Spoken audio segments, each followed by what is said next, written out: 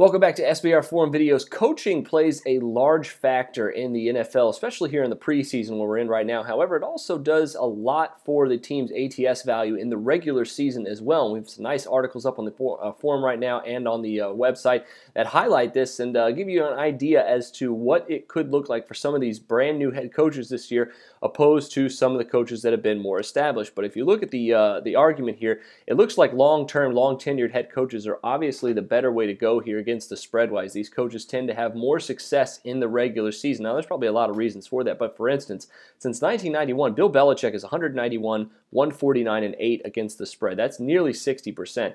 That's very good for a team that the public really likes to back, especially too. So obviously, Bill Belichick being there a long time, having established a system in New England, probably gives him an advantage over a lot of these other teams with brand new head coaches. For instance, there was a lot of teams that changed head coaches this offseason, whereas it might be good for the Chicago Bears when Mark Trestman in 2 years went 11 and 19 and 2 against the spread in favor of John Fox, who has a winning record against the spread as well as a head coach. However, might be bad for the 49ers, who let go of Jim Harbaugh, who of course had a really good ATS record throughout his career there, and of course got that team to the NFC title game several times at 40, 29, and 3 against the spread. Now going to Tom Sula, who had really unproven at this point in his career. So a lot of instances, I think, where you could, if you're looking to break a tie potentially in a really low spread, go with the long-tenured head coach potentially over the guy who hasn't been there very long or maybe even hasn't even been there more than a couple games. So that'll do it for me this time. Make sure you check out that article on sportsbookreview.com. But for SBR Forum Videos, I'm Jordan Sharp.